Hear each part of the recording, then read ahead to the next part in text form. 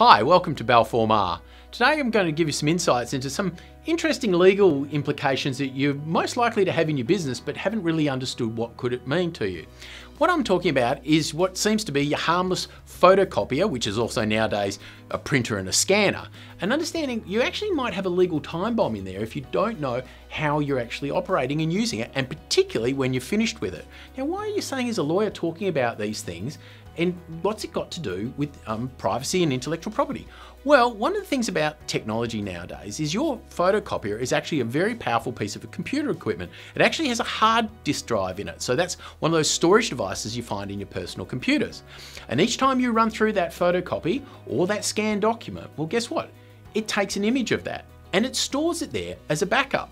So, yep, that seems all fine, and you're printing out your documents and you're storing them and you're maybe using your scanning and emailing on. It's all in your business, the printer's still in your business.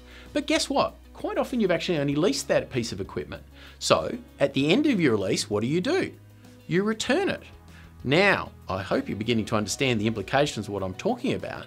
In that is containing very personal and very private and quite often confidential, and particularly if you're a lawyer, for example, it could have even privileged legal documents in there. Now, say you're an accountant, it's got tax file numbers and things like that, or a financial planner and you've got financial plans or things like wills, financial statements and so on. This can contain very, very private and personal information to do with your business, your clients and other parties. Now, guess what? When you've returned that photocopier printer scanner, and we'll just call it a printer, well, guess what? That hard disk is now left your premises. Have you told your clients that you've allowed a third party to now hold a hard drive full of all your images and data?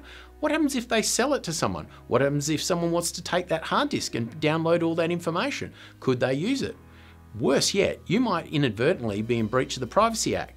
Now, of course, you go, oh, well, the lawyer's saying, well, this is a problem and you could get a fine and so forth, which you could. But worse yet, you could be damaging your clients, your business, and of course, your reputation.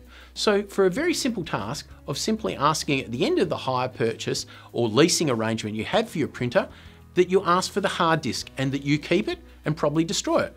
Guess what? They probably only cost $40 or $50 nowadays with modern technology.